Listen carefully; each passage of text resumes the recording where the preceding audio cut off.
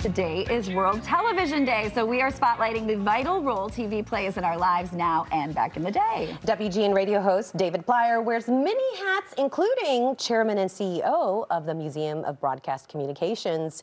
He's here to enlighten us on some TV history. Welcome, Dave. How are you? Thank you so much. Great to have you here. Okay, World Television Day. That sounds like somebody made that up who is in television. So the United Nations made that up. Good. In the 90s. Not just somebody. No, not just somebody. A little group you may have heard of. But to celebrate TV in general, and that was in the 1990s. So think about how TV has come so far since then in media and digital media, and you're watching it on your phone and everything else.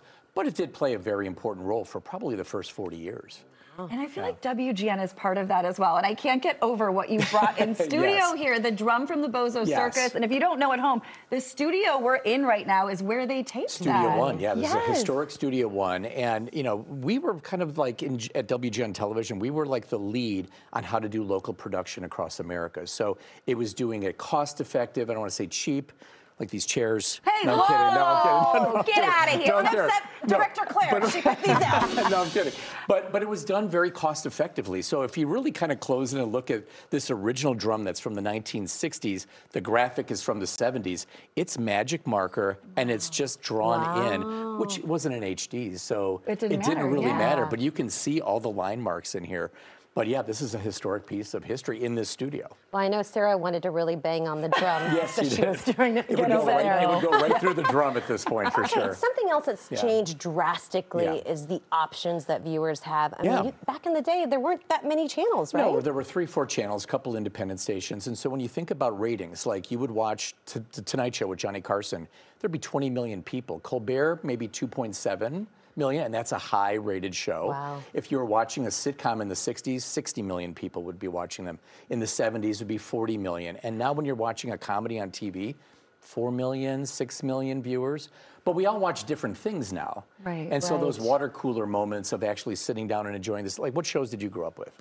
Oh my goodness. I mean, I guess Saved by the Bell was one of them. Yes, that's a good one. Gilmore Girls. Loved Gilmore Girls. The Brady Bunch reruns. Yeah. But when I watched you when you were doing the morning news, you would all talk about a show, and then Larry and Robin would talk about a different eras of shows. So it's very different based on the generation. Nostalgic. Right. Yeah. And of course, now you can just watch things on YouTube. I mean, it's just absolutely. I don't know what kids are watching these days. They're watching YouTube. And they're watching their news from there and everything else. Yeah, very it's different. all so different. So how do you, as the museum, kind of take all of that and grasp it and show everybody? Yeah, you really got to show the generation so that when you have a young person in the museum, they understand like where it was and where it's going. And we also want to talk to students about getting into the business. Because it's so different these days. Yeah. Are you telling them to go into the business? Yes, we are. What are you recommending? Producers, directors. I mean, not everyone wants to be on camera, but there's so many jobs behind the scenes too, right? Yeah. Oh my goodness, I remember like my first communication classes in college were about, you know, the medium is the message. And like, isn't the definition of what TV is even changing? Like just based on our discussion, right? Yeah, you know, everyone's a content producer these days. Yeah. You know, the most content you can watch, I mean, when you have 100 million views on YouTube is absolutely amazing.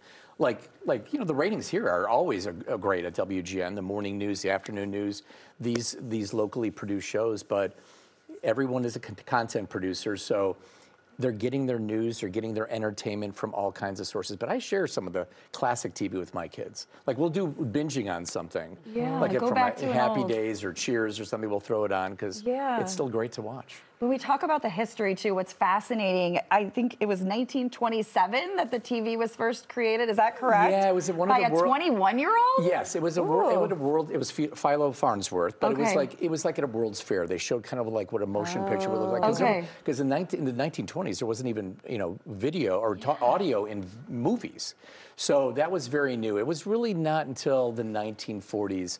1941 specifically, that television really became something in people's homes. And it was the late 40s where like a Milton Berle literally sold television sets. He was the water cooler where you would talk about this guy on the street, and people would buy TVs just so they could watch it. And is that kind of what we've... Yeah, this is a vintage 1940s. It's definitely you know, it's all wood, it's heavy. It's a piece of real furniture. It is.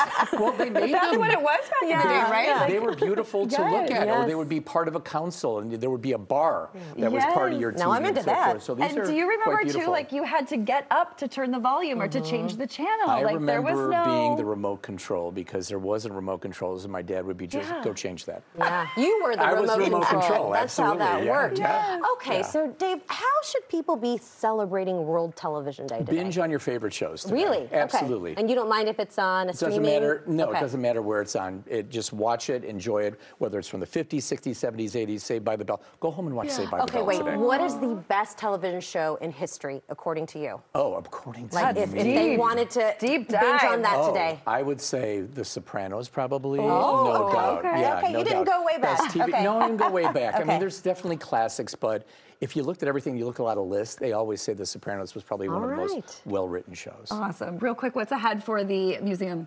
So we've got two new exhibits online. One is going to be on the history of television commercials and the great debates going back to the television debates of the 1960s. Beautiful. And Museum.tv. Yep, there you go. It's on your screen right there to learn more about the history of television. Check it out, Museum Broadcast Communications. Thank you so much.